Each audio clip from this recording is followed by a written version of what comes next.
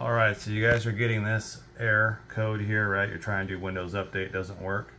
What you'll want to do is go down to your search menu and just type in services. Okay, and you're going to open up the services app. Then you're going to go all the way over and look for Windows Update. You're going to double click it, open it up. Startup type says manual. You're going to disable this, okay? Then you're going to hit apply, okay. And then you're going to want to go ahead and restart your computer. It's restarting.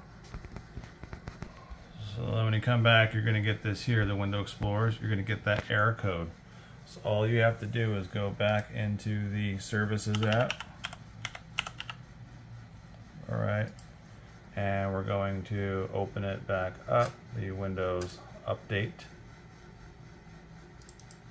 Open that up, go back to, just put automatic. And you're going to apply, hit OK.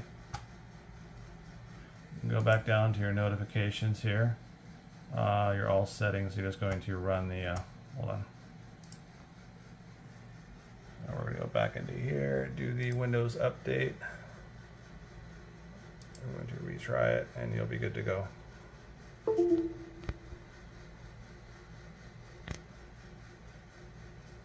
For whatever reason, it's a bug with Windows Update.